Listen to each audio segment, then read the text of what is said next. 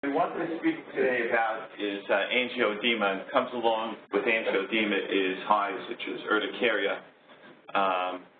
But there are some advances that have been made, especially with hereditary angioneuronic edema, and there has been some advances made with urticaria, and I just wanted to discuss a little bit about that today. So here we go. All right.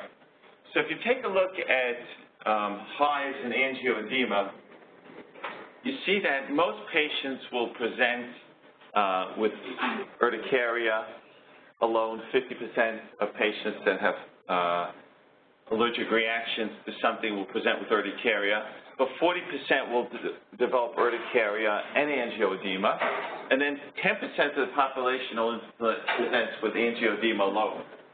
And I think most of the practitioners are a little bit more concerned when they see angioedema alone. I think it's a little more scary when patients only develop angioedema. They say, why is it that the patient's only developing angioedema? Why do they not have hives?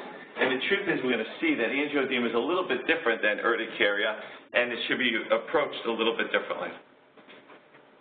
Okay.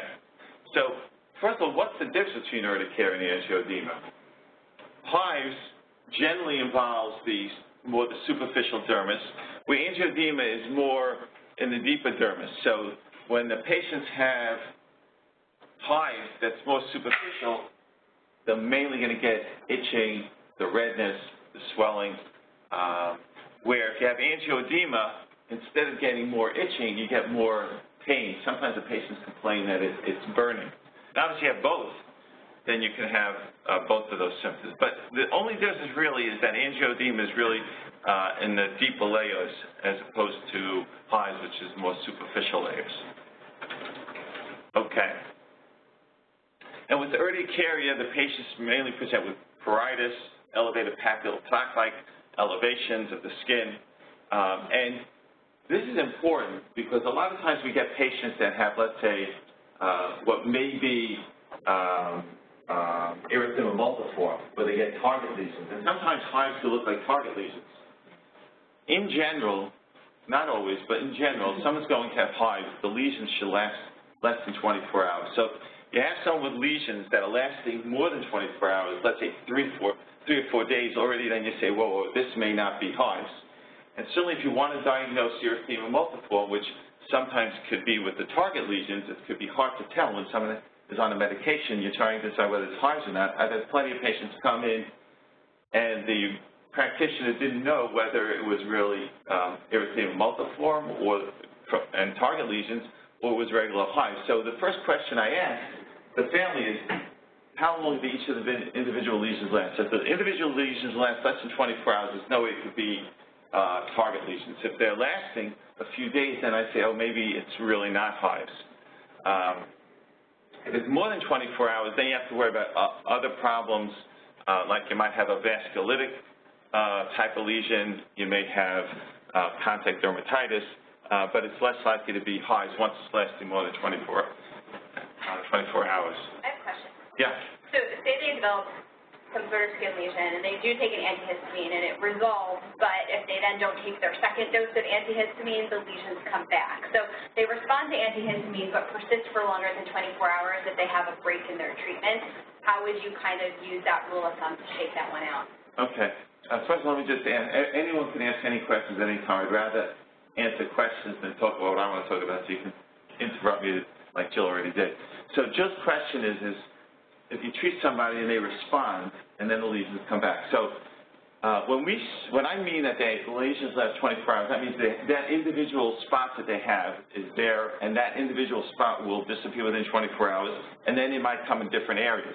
In general, that's what happens. The patient will respond to the antihistamine, but then it will come out, but it typically comes out in a different spot. And Jill brings up a very good point, in that if the patient responds to an antihistamine, the odds are it's hives. All these other lesions are not going to respond to antihistamine. So if you have a vasculitic lesion, you had erythema multiforme, it's not going to respond to an antihistamine. So that's another good way of telling you whether you're dealing with hives or something else. But if you respond to antihistamine and it comes back again, that's hives. and typically does that, typically will come back. Okay, so I spoke, I don't know, maybe a year and a half ago.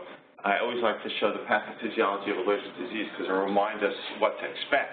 And in order to make IgE, which is the antibody that you need to bind to a mast cell to have a true IgE or type 1 allergic reaction, you need to have exposure.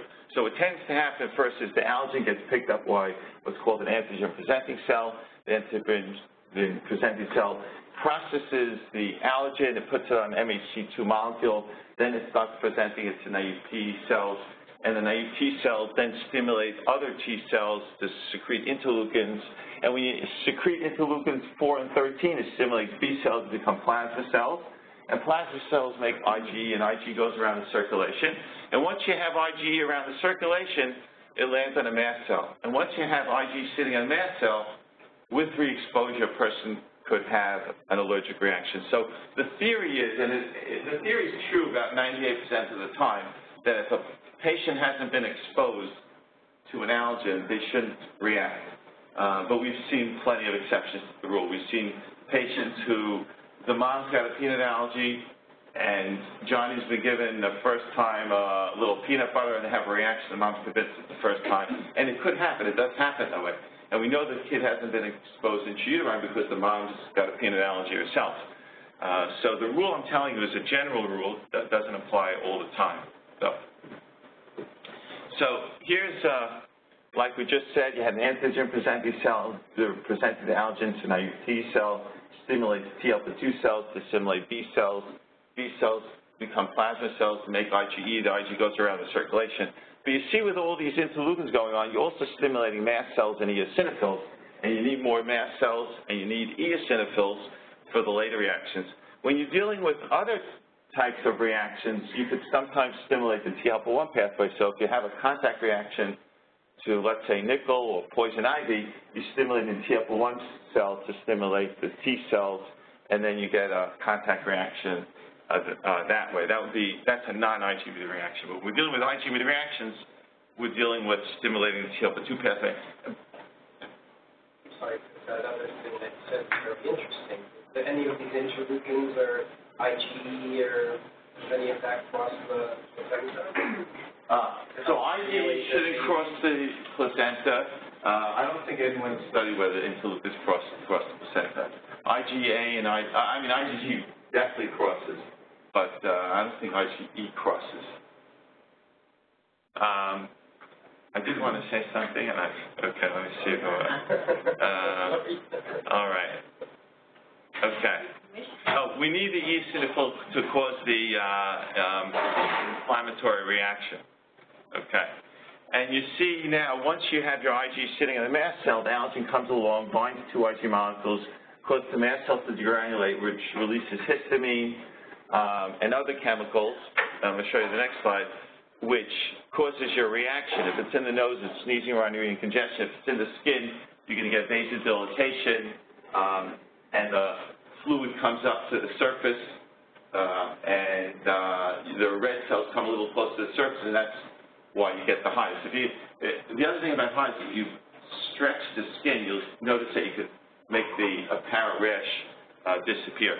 But what's important, and then, by the way, once you have your allergic reaction, then inflammatory cells come in, like the eosinophil, which causes inflammation, and if it's in the lungs, it causes the airways to become a little bit more responsive. But this is important in that it's not just histamine that's released. It's other chemicals like glucotriene and platelet activating factors, and those chemicals cause exactly what histamine causes. Vasodilatation, increased microvascular permeability, bronchoconstriction, and also causes inflammatory reactions to happen. Why is that important? Because you'll see a lot of times, mom brings in Johnny, he has the allergic reaction, he's got hives or angioedema, and then you give him antihistamines, they don't get better. Why is it not getting better? Because it's not just histamine. If it was just histamine, an antihistamine would work. But you know that there are other chemicals that play a role other than histamine. And then when you bring in the eosinophil releases chemicals like platelet activating factor, leukotriene C4, which again causes what histamine causes. Once you have this inflammatory reaction, it can be even more difficult to treat the hives just with an antihistamine. That's where the steroids would come into play. Okay. Now, this slide showing the arachidonic acid pathway, you don't have to remember anything from the slide, but I just wanted to point out that there are allergic reactions that you have that aren't caused by IgE, okay? And classically now, when I was a resident, just starting to use Motrin, it was a prescription. We never really saw those reactions to Motrin because we just didn't use it. Now that everybody's buying it over the counter like water, we see many, many reactions. How is it that Motrin causes a reaction? It's not IgE mediated. It has nothing to do with IgE. What it has to do with is the arachidonic acid pathway. You have the normal cyclooxygenase pathway, and you have the 5-lipoxygenase pathway. If you go down the cyclooxygenase pathway, you make prostaglandins and thromboxane A2. If you go down the 5-lipoxygenase pathway, you make the leukotrienes. And as we showed before, leukotrienes play a role with what looks like angioedema in hives. So the mast cells will release leukotrienes, and you'll have your hives and angioedema from the leukotrienes, because leukotrienes do the same thing. If you block this pathway, right, the cyclooxygenase pathway, you can push the 5-lipoxygenase pathway. So if you take non-steroidals block the cyclooxygenase pathway, and we believe prostaglandin E2 actually, when it's made, stops this pathway from going. So if you don't produce prostaglandin E2, you're going to end up having the 5-lipoxygenase pathway stimulated, and you end up getting more leukotrienes. So the theory is with Advil, Motrin, ibuprofen, or all the other non-steroids except Tylenol, when you take it, you're going to cause a reaction that's really mediated by the leukotrienes. The reason it's important for all you know to know is that anything that is IgE mediated, or almost anything that's IgE mediated, the theory could be a test for. If it's not IgE mediated, it's much more difficult. So like for non-steroids, we don't have a test for it because it's not IgE mediated. It's through this pathway. Okay, so the difference between acute hives and chronic hives and angioedema is actually somebody arbitrarily decided that 6 to 8 weeks, if someone has angioedema hives less than 6 to 8 weeks, it's considered acute, and if it's more than 6 to 8 weeks, it's considered chronic. The truth is that in my eyes, I would cut it out at 2 weeks. Why? Because you really want to, in your mind, say, what's causing the reaction? If you haven't figured out, if someone's having angioedema or hives for 2 weeks already, you haven't figured it out, that means they're going to more fit into the categories down here, where if it's happening less than a week or so, you may still have a chance of saying, hey, it's maybe one of these things. Meaning, with acute hives and angioedema, most of the time, it's from 3 things. It's a viral infection, food-induced, or medications. Where if it's chronic angioedema, chronic hives, then you're dealing with non-allergic causes. It really rarely have a food or a medicine, and it's either patients developing physical urticarias, which is like dermographism. Patients, 2% of the population, you scratch their skin, they welt up, or they develop other forms of physical urticarias, like pressure hives and angioedema, cholinergic urticaria, exercise-induced, heat-induced, all these different types of physical urticarias. Then you have patients that have urticaria vasculitis. Those patients tend to have really a vasculitis. The difference, again, is that if it's a vasculitis, it's not going to go away within 24 hours. It may last a week or two. Most patients, by the way, that have chronic urticaria, the cause is either idiopathic, you can do every test in the book and you'll never figure it out, or it's autoimmune related. And there's actually a test that we do, but the problem is the insurance companies don't like to pay for it. They fight with you, so we'll fight back. But it's not really worth it to do on your own because the test for autoimmune urticaria picks up 80% of the cases. Meaning if you had 100 patients that you knew for sure they had autoimmune urticaria, only 80% of those will be picked up by the test in patients. So that's what we do when we have patients that are frustrated, they want the answer, we'll send the test to say, yes, here's proof you have autoimmune urticaria. But it really doesn't matter whether you have autoimmune urticaria or idiopathic urticaria because we're going to treat them the same way. So I'm not sure what the distinction really means, because if you look at the physical urticaria, it's really acute. They scratch themselves, it lasts 10 minutes, it goes away, right? And it may not come on unless they scratch themselves. Well, that's the same thing if you're allergic to, amoxicillin. But those patients tend to have it go on all the time. They'll sit down and with a little pressure, they'll develop hives. So it tends to be... Well, because they're being exposed to what causes it. I mean, that's the same thing with the acute ones. If you keep giving someone NSAIDs when they have urticaria from it, it'll never go away. But most of the time, eventually someone figures that out and they can do something about it. Most of the time you can figure it out and say, you know what, I better stop taking the motion. Where if you have dermographism or pressure-induced hives and angioedema, you really can't do much about it. Right. Okay. That's correct. Yeah. Okay. With cold urticaria, is there an issue in diving into cold water? Yes. So I wasn't going to get into it, but you're absolutely right that cold urticaria is one of those rare exceptions that if they have, most times the patient only has urticaria, most of the time, you're not going to push them to carry an EpiPen. So, okay, you have hives, usually doesn't progress to anything worse than that, but with cold urticaria, probably, I think the number is about 60 to 70% of those patients, if they jump in a cold pool, can have a chance of actually anaphylaxis. That's where it can progress. So patients who have cold urticaria, we give them EpiPens in case they make the mistake of jumping into a cold pool. Yeah. When you say food-induced reactions, what is the longest expectancy hives from like a exposure? So in general, it really should be a day or two, maybe 3 days. If something's going on long and long, it's very unlikely a food's going to be lasting for more than just a few days. And in terms of medications, in the pediatric population, NSAIDs is our biggest problem because patients don't even realize. Like I had a teenager playing football, and he was reacting to different NSAIDs. And it became a problem because he had nothing else to use. But every time he played football, he needed to use them. Anyway, we managed with him, and the mom, it was a very complicated case, and the mom actually asked me at the end, what would you do that? It was a very complicated story. I said, do you really want to know the truth? I said, I wouldn't let him play football. She wasn't happy. Okay. All right. So when you're dealing with foods, if someone has angioedema and hives, you really want to go where the money's at. A lot of times we'll get patients from the general practitioner who will have sent 1 million texts on them, and it comes up that John is allergic to Brussels sprouts or broccoli.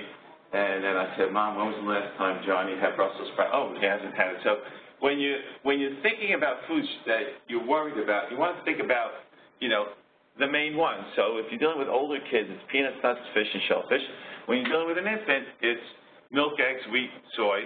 And you all know that contamination very commonly happens in restaurants. So once the patient has a reaction in the restaurant, it becomes more complicated. And viral infections can last for weeks at a time, as opposed to foods that happen for just a couple of days, maybe 2-3 days. Okay. All right. So this is probably the most important slide that I can convey to all of you. The most important way to diagnose the cause of hives and angioedema is the history. Okay? If you get a good history, you should be able to figure out where to go with it. A lot of times, however, the patients will forget they took a pill, they were on an antibiotic, or something like that. So if you ask them a few times, they come in a couple of times already, and you ask them, is it possible you did this? Is it possible you did that? And all of a sudden they had their sister's Chinese food that she brought or something. It may take more than one visit to figure it out, but after 2 visits, you should be able to figure it out. And if it's a food, it really should be picked up on the first time that they come in or the second time they come in. And you can find out that Johnny had a fever the week before, he was vomiting, he had diarrhea, they had what clearly seems like a viral infection, and they didn't give any medications, there were no other foods, then you know. And the numbers in the articles quoted that 70–80% of acute hives is from a viral infection, where 30 years ago we used to say, oh, it was always from a food or medicine. Actually, 70–80% of the time it's really from viral infection. And this is very important. Never send immunocap tests, which people are still calling RAS tests, which most of them are not RAS tests, indiscriminately, especially panels, because patients are overdiagnosed. I can't tell you, I just had one last week, came in with lists and lists of foods that they're allergic to. If you just listen to the story, you say, okay, Johnny had whatever he had, and you want to send for a test for mushrooms and broccoli, whatever you want to do, that's fine. But when you hit those panels, you get everybody in trouble. Then they come to us, my nurse practitioner or PA or doctor, whoever it is, sent these tests and look at this. Johnny's allergic now to peanuts, and he's allergic to shellfish, and he's allergic to all these things.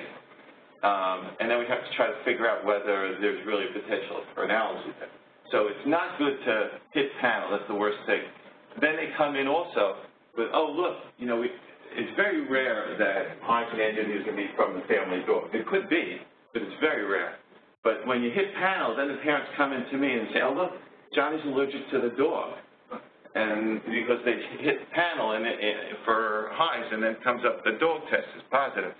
Then I have to convince the family that they didn't have to get rid of the dog, and then they get really upset. You test for human allergies? Yeah. Dog, human, frog. What do we do when we get the patients who come with a list of multiple allergies that we're suspicious of? You got to really listen to the story and say, does this story correlate with the test? That's our job, is to sit for hours with the patient, okay? Yeah. It's always the peanuts and the nuts and it's the pets, and we go through it, you know, look. Johnny was eating the peanuts and the nuts before September 1st, and nothing was wrong with him. He had a test on September 1st, and he was positive of the peanuts. Then we have to convince the family, even though the test says you're allergic, you're really not allergic, you're eating it fine. The problem we have is that if they have a 3-year-old who sent up peanuts and nuts, and then they send that test, and then I have to deal with that test, like, is Johnny allergic or isn't Johnny allergic? And I have to scratch my head and say, I don't know. Now we have to do a challenge, and then, you know, all the anxiety builds up.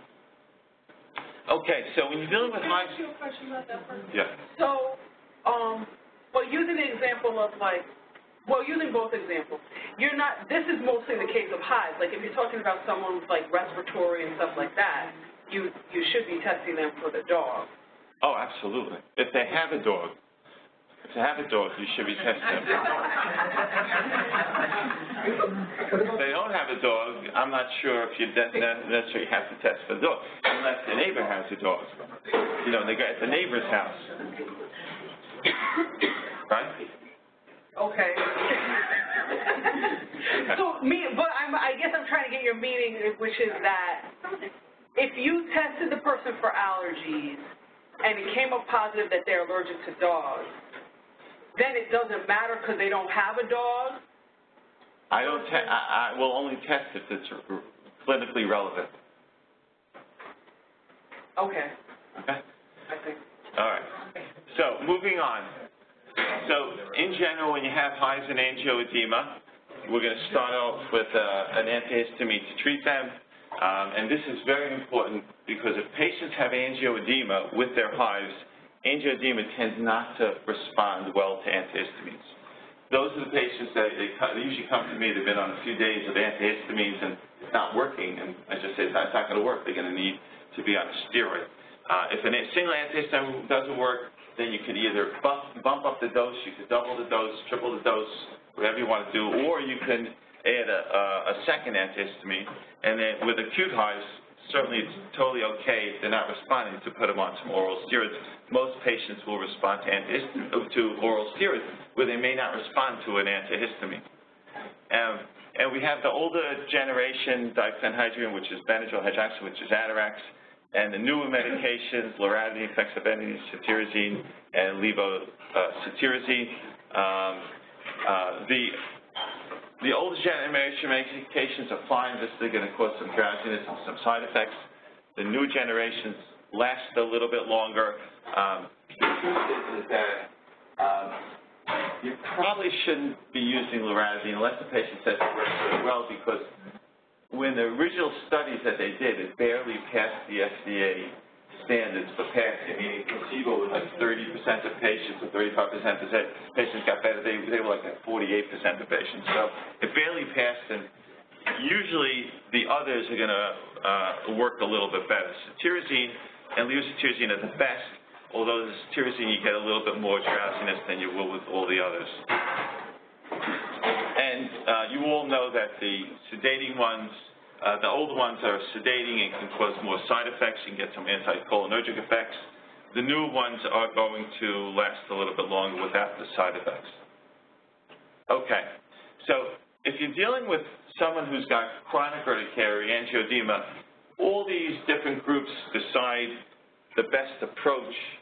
This is from the British Society of Allergy, but the American Academy of Allergy in this country has their own recommendations. And I think any one you want to follow is fine, whether you want to start with a non-sedating and give a higher dose of the non-sedating, like you can start with cetirizine and give them 10 milligrams to start. You can give them 10 milligrams twice a day, or if you want, you can give 10 milligrams of cetirizine, and then you can give them Benadryl or hydroxyzine at bedtime.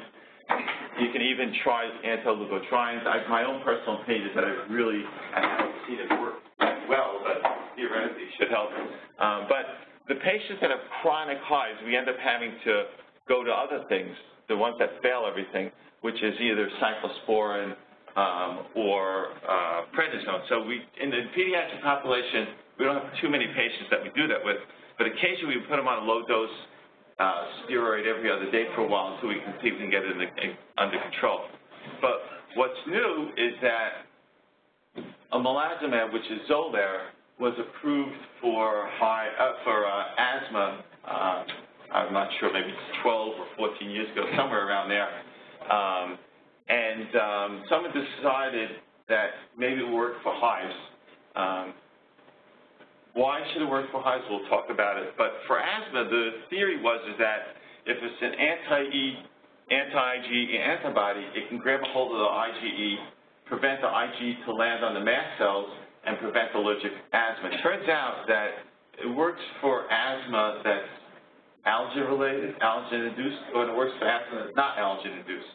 And they started realizing that maybe their theory, why it works, isn't the true theory. And the truth is that there are anti-inflammatory effects. It's kind of complicated that we won't go into. But if someone asks me how it works, I would say we're not really sure how it works. But it turns out that it works for asthma and it works for hives. It's approved for patients who are above 12 years of age. We have to give the patients an injection. That's the unfortunate thing. They have to come in every 4 weeks. It's approved for 12 and above. It's a very, very expensive medication. So when we're dealing with angioedema in hives, we say, what are the risks and benefits of going on that as opposed to the alternatives? So the alternatives of stronger cyclosporin and prednisone,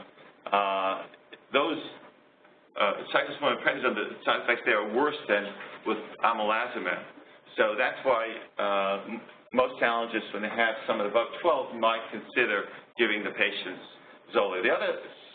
The real main side effect that people worry about is that 0.2% of the patients that receive it may eventually develop an anaphylactic reaction from it.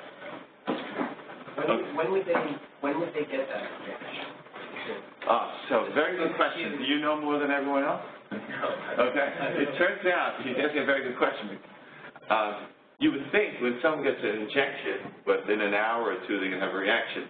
And the truth is that most patients do react within an hour or two. But there are patients that have reacted like 3 days later. So that's why when we give it, we make sure the patients wait for 2 hours in our office the first couple of times. Although you say, well, why don't you make them wait for 3 days in your office? But it's not practical, so we don't make them wait for it. But they're having reported cases even like 3 days later. Do they all have EpiPens at home? So most of the patients have EpiPens. Yeah, it's probably a good idea if you're going to use it. Well, you probably shouldn't use it, but If someone does use it, they probably should give the patients EpiPens. Okay. So this was the theory why it worked. Here's your IgE molecule, right?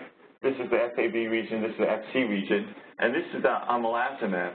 So the omalizumab would bind to the FC region over here, and that if it bound to the FC region, now this IgE molecule couldn't bind to the FC receptor on the mast cell.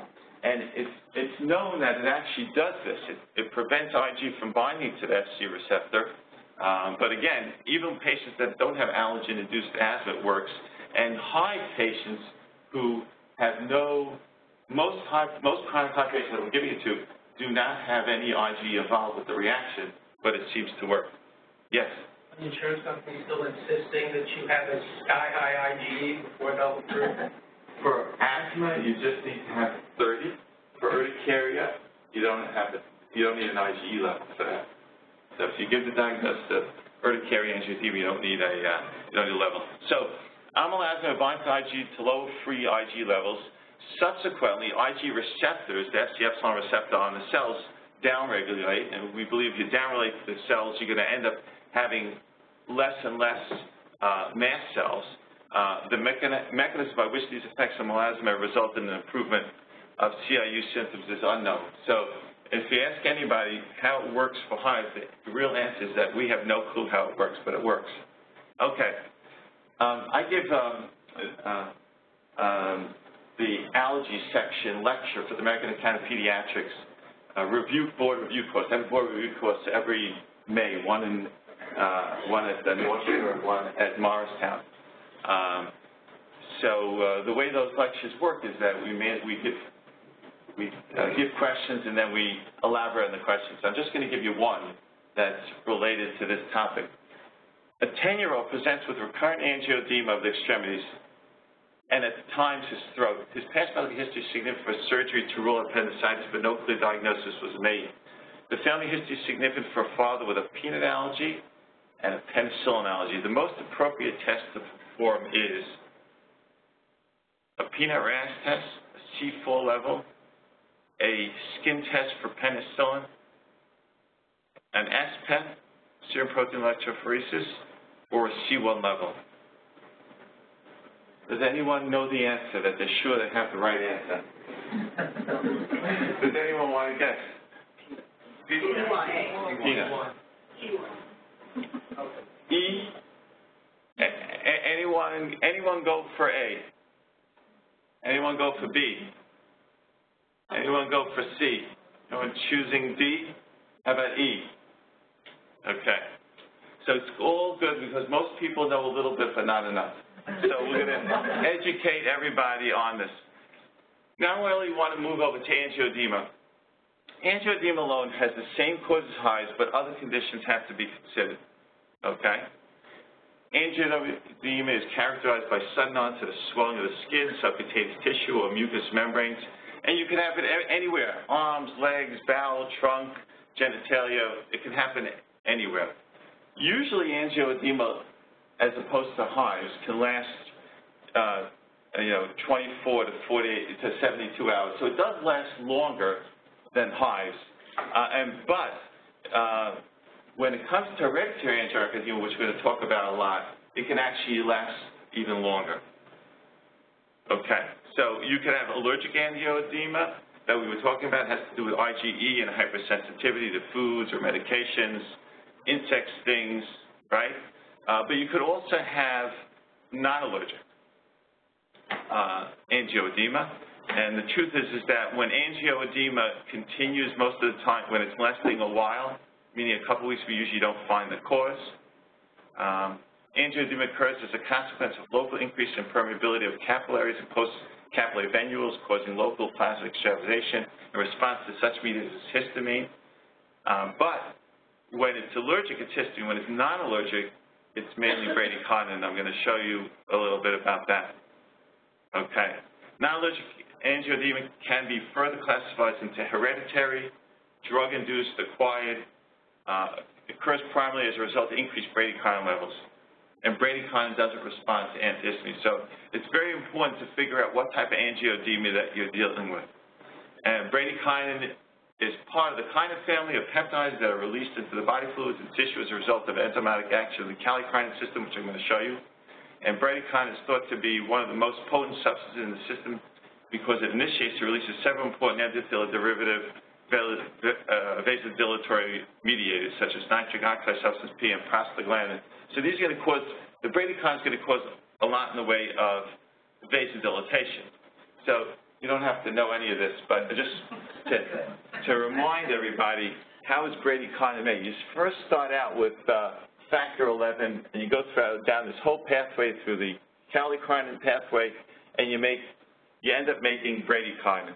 What's also important is that the factor 11 cascade breaks off to the complement pathway. This is the complement pathway. You start with C1, and you can activate it, and you get C4, C2, C3, C5, and then eventually you can attack the area where there's inflammation when the whole pathway goes down. You don't really have to know that. But what you need to know is that they are connected, and you need this enzyme, C1 esterase, in order for this to happen, okay? So C1 esterase causes all these different areas reactions to occur, and you end up making bradykinin. And what there is in the system is besides having C1 esterase that allows the enzymatic reaction to happen to make bradykinin, you have an inhibitor. You have a C1 esterase inhibitor. If you're missing the inhibitor, then what happens is the pathway just keeps going and you make too much bradykinin. So hereditary angioedema is a condition where the patients are missing their C1 esterase inhibitor. They have C1 esterase, it's the inhibitor they're missing. And the C1 esterase will stimulate the pathway to make bradykinin. What the patients need is the C1 esterase inhibitor in order to block the pathway from happening. It turns out that C1 esterase inhibitor is also part of the complement system. So if you're missing the inhibitor, the complement system is stimulated also, okay? And that's important when we talk about hereditary angioedema, because when we come to diagnosing hereditary angioedema, we diagnose it with the complement pathway, although the physiology of the condition has nothing to do with complement. The physiology of the condition has to do with bradykinin. So there's two pathways C1 esterase is involved with. We make the diagnosis with the complement pathway, but that's not the physiology of the problem. The physiology of the problem is that we're making too much bradykinin. So when we talk about, let me just go off and talk about other causes of angioedema than hereditary angioedema. We have medications. And again, nonsteroidals is a common one we see that where patients will just present with angioedema alone, okay? And then we have patients, we don't really see the pediatric population that often, but occasionally you'll have a kid who's got a cardiac problem and he's on an ACE inhibitor, but ACE inhibitors are notorious to causing angioedema alone, okay? ACE inhibitors are nonsteroidals. How does an ACE inhibitor cause angioedema? Is because the ACE inhibitor is involved not only with the angiotensin converting enzyme pathway, it's also involved with the kininogen and bradykinin pathway. So you need angiotensin converting enzyme to break down bradykinin. If you have an ACE inhibitor, it's going to inhibit the angiotensin converting enzyme, and then what's going to happen is bradykinin is going to get broken down, and you increase bradykinin, and when you increase bradykinin, you're going to get the angioedema from the ACE inhibitors. Okay, there are patients that have angioedema from vibrations. Okay, there are patients that have angioedema from pressure. They can get hives also, but very commonly they'll just get angioedema. They'll get it around their belt line, or if someone's carrying a personal day, or around straps around their bra. Wherever there's pressure, they'll take off whatever they're wearing, and all of a sudden, a couple hours later, they'll develop angioedema at that spot. Okay. Now I want to move on to, this is like the key part of the talk, hereditary angioedema. Okay? Very crucial. When you get a patient who has angioedema, that's when the lights should go off and say, oh, this is different, or this could potentially be different. And that's when hereditary angioedema comes up. If a patient has hives, and angioedema, you don't have to worry about this condition. This condition does not have hives involved with it. They do get sometimes this little red rash with it, but it's not hives. And the way you know it's hives is that patients are going to complain also that they're itching. Patients that are itching and have red lesions don't have this condition because they only get angioedema alone. Okay? So it's very crucial. That's when you should think about it. When it's angioedema alone, it usually presents between 3 and 20 years of age. Very commonly, they'll develop abdominal angioedema. So in the old days, before they did CAT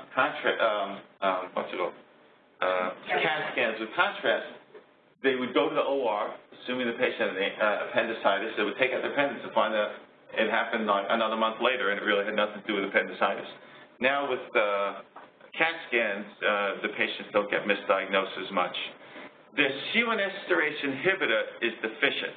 So when that is deficient, you end up having too much bradykinin produced. The C4 is almost always low. Always. It's always low. The C2 is actually low during an attack. C1 esterase levels are low, but there's a version where you have actually normal levels. So there's two major versions. There's actually a third version. And now there's actually treatment. 10 years ago, we had no treatment for this other than using things like oral steroids daily, and if they had an acute attack, we would give them fresh frozen plasma. The patients don't respond to epinephrine nor antihistamines nor steroids. So there really was no real therapy. All of a sudden, maybe 8 or 10 years ago, they started coming out with therapy for this condition.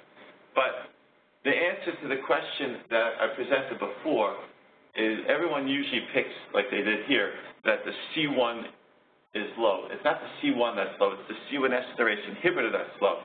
So that was the wrong answer. So the real answer is C4. So if you have a patient who you want to work up on your own, who comes with angioedema alone, it's definitely appropriate to send a C4 level. 99% of patients with this condition will have a low C4 level. So if you ever have someone with angioedema alone, it's appropriate to send a C4 level. And I'm going to show it on the next slide, but many times the patients, when they're just starting, they'll have just minor episodes of angioedema. You may just blow it off and say, oh, he had a little angioedema. But once it happens more than once, then you have to start saying, oh, maybe this is a kid who's going to eventually show full signs of hereditary angioedema. Have you seen any of them in your practice recently, or just is it? It's not. It's very rare. When I was full-time at Columbia, I was part of a couple of studies, so we were taking care of a lot of patients. Now up here alone, I have 2 patients. I have 2 patients up here. I mean, does it matter? Is it like 2, 3 years old, or 3 or 4 years old? Well, the ones I have now are 20 and 30. Yeah. Oh. And it's lifelong, so once they have it, they have the diagnosis for life. Okay. So just to remind you, the same slide. All the time, and it just went unrecognized, or it developed? It could be that, most patients develop when they're a kid, as you're going to see in the next slide. Most patients are diagnosed, or I shouldn't say diagnosed, are having symptoms since childhood. It may take a while to get diagnosed. But most patients present when they're a child. They may not get diagnosed till later on. But they could start out with symptoms like once every 12 months, and all of a sudden, boom, they're having symptoms every 4 weeks. And it's variable. We've had patients who, it's genetic for most patients, so we've had relatives that have the disease and they have some angioedema in the hand once a year, and then the sibling has terrible reactions every 3 weeks. And so it's variable how they present. It's variable how they present. So just to show you again that the C1 esterase inhibitor is all over this pathway, and without that inhibitor, the C1 esterase is going to work overdrive and can reduce bradykinin.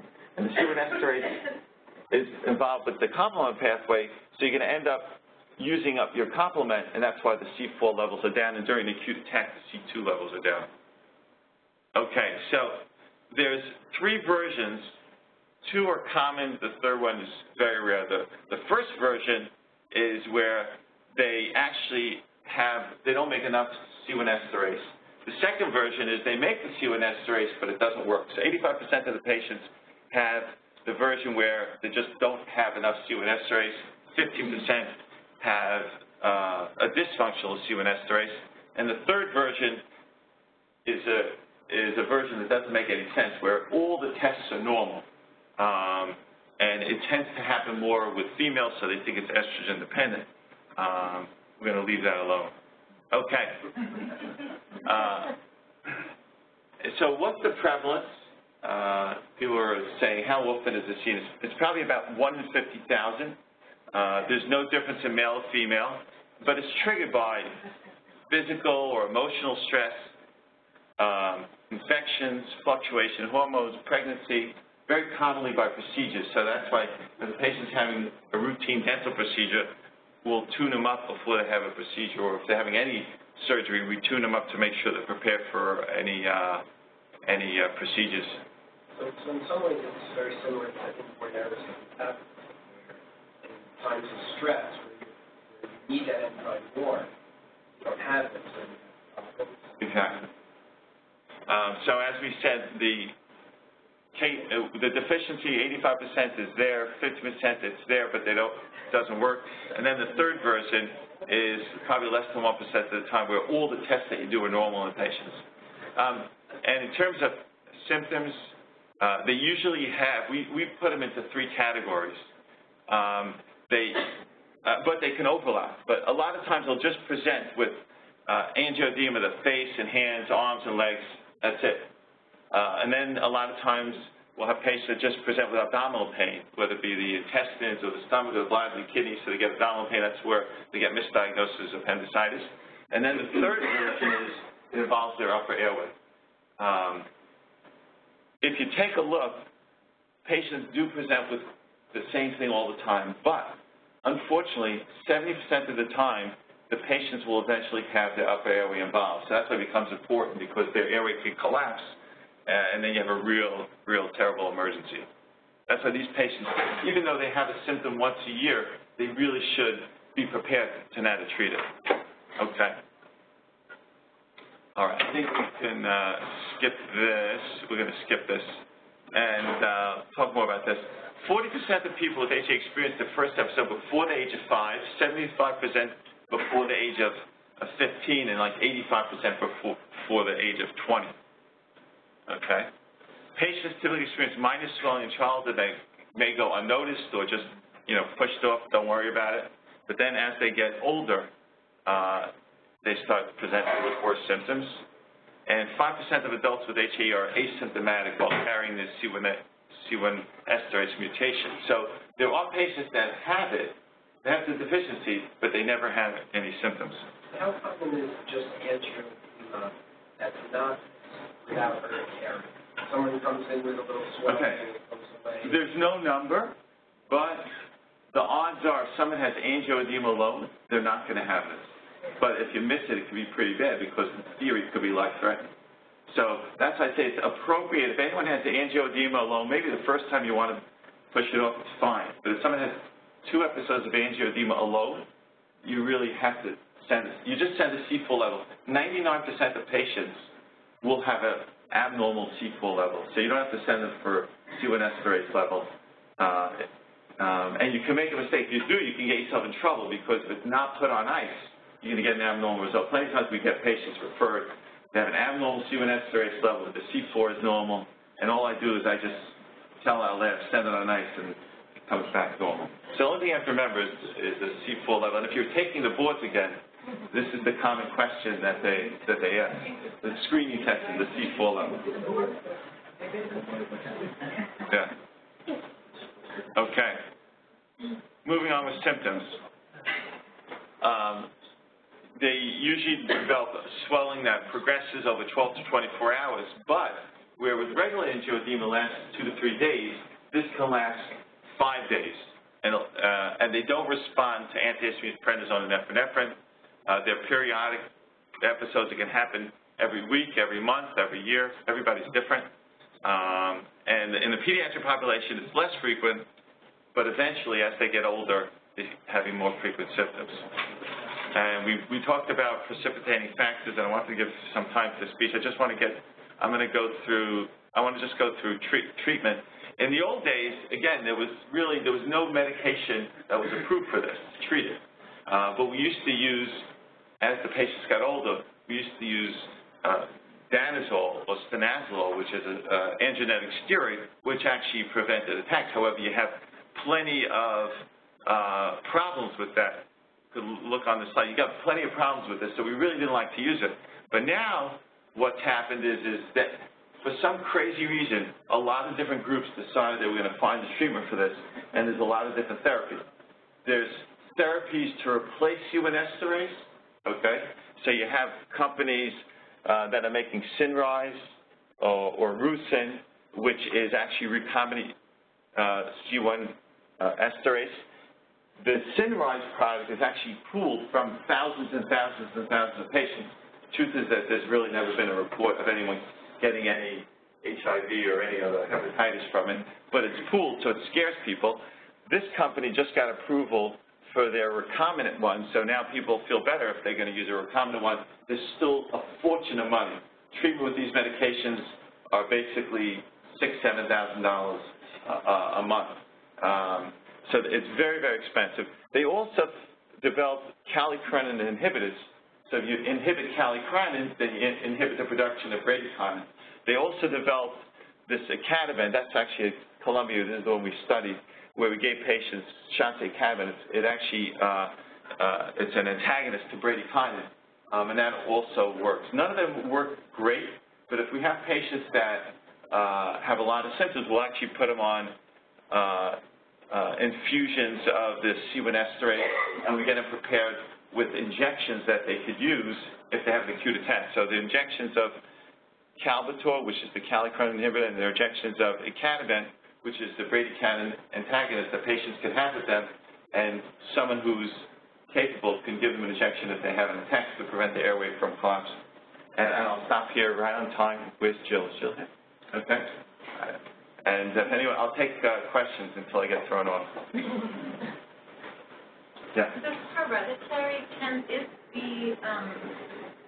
be brought on by steroids, like a NSAID, or no? Oh, a very good question. No, NSAIDs tend not to bring it on, but ACE inhibitors do, and sometimes birth control pills do. Very good. Excellent. Yeah. Question. You mentioned Zyrtec 10 milligrams BID for larger. Can you do that indefinitely? Are there any issues with that at all? You can do it indefinitely. The FDA, whenever the FDA puts something over the counter, they're basically saying that it's hard to kill yourself by taking it. Yeah. So, and all allergists do that.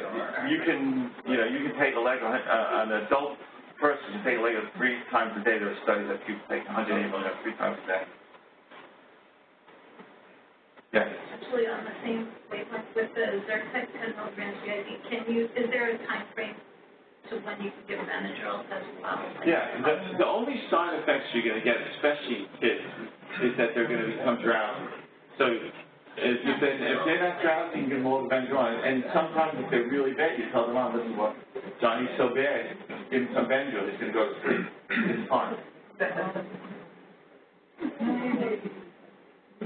Is there any role for an H2 blocker? Oh, excellent question. Any role in H2 blockers? There's no study that proves that H2 blockers work in hives. Every emergency room, as part of their protocol, someone comes in with hives or anaphylaxis, they have it on their protocol.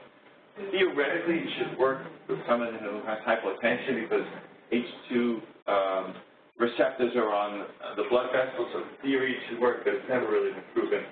We used to use it. I started doing analysis in 1990, let's say, and we used to use it all the time, and then we realized it never works. So most allergists aren't spending much time, unless we put them on steroids. Also, we'll say, hey, you know what, give them some Zantac also to prevent them from killing their stomach, but we don't really, most allergists don't use it unless we're running out of things to do and we want to stall them. So, You said earlier not to order those allergy panels. Yeah. Is there ever an appropriate time? A panel is never appropriate to send a panel. It's always appropriate to say, this is what I think they're allergic to. They had a reaction to whatever, milk, let me send a test for milk. If you send a panel, they're going to just, they may not tell you, but they end up at the allergist's office and we're going through every test. Okay, Johnny was eating broccoli before the test and he had a rash? Okay, put broccoli back in his diet. And whatever the food is, just taking on food. Yeah. When you do steroids, like for hives or something like that, how do you do a taper? How do you usually? If it's acute hives, I might just give them 5 days. If it's chronic hives, I can have people on it for weeks if I need to, until I get them over to something else. So we have older patients. The younger kids, we really don't want to give them cyclosporin or prednisone. But we have older teenagers and we have adults that we have them on a couple of months of, let's say, prednisone, and then we start talking about putting them on to the omalizumab or to give them cyclosporin or whatever. But acute hives, 5 days should be good. And but there are 5 days that don't respond. They come in after they've been seen by the general practitioner, and the 5 days didn't do the trick, and then we have to give them longer. But in general, it's appropriate to give them 5 days for the initial event. That would be appropriate. Same as you don't have to taper it, like same as. No, everybody should know this, that if you give prednisone less than 7 days, some people say 10 days, some people say 14 days, but certainly less than 7 days, you don't have to taper. Why do people taper steroids? Because if you take it more than 2 weeks, you might shut up the adrenal glands. Less than 7 days, you're not going to shut up the adrenal glands, so you can go from 40 milligrams a day for 7 days and just stop it. You're fine. If you want. I'm more so the opposite, like, is there any method to just giving them 1 dose or do, 3 doses or? If you're going to start, it's probably better to just do the 5 days because you're going to give it 2 or 3 days. It's going to come back a few days later and you're going to restart it again. Yeah. Contact dermatitis, when you put the kids on the prednisone, I was always quick to wean it down. If you're dealing with someone who's got a minor problem, 5 to 7 days is plenty. If you're dealing with poison ivy, that's a different story. Because poison ivy could last weeks.